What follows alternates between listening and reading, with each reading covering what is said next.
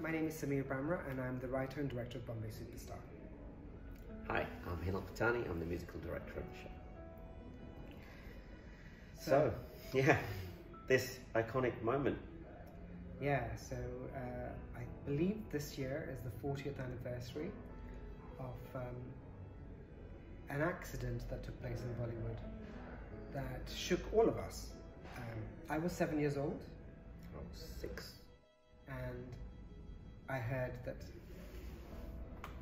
Amitabh Bachchan, the angry young man, the legend, had an accident whilst filming the climax of Coolie. Fighting for his life. Fighting for his life. And it was so famous that they kept it in the movie. They kept it in the movie, and they changed the ending of the movie because originally in the film he was meant to die. Yeah. So they changed the ending of that film so that he lived, because the director could not disappoint the fans who prayed so hard. Yeah. You know, I remember crying non-stop, praying like yourself for him to live. And finally, when he did finish that film, is when I really believed he was alive.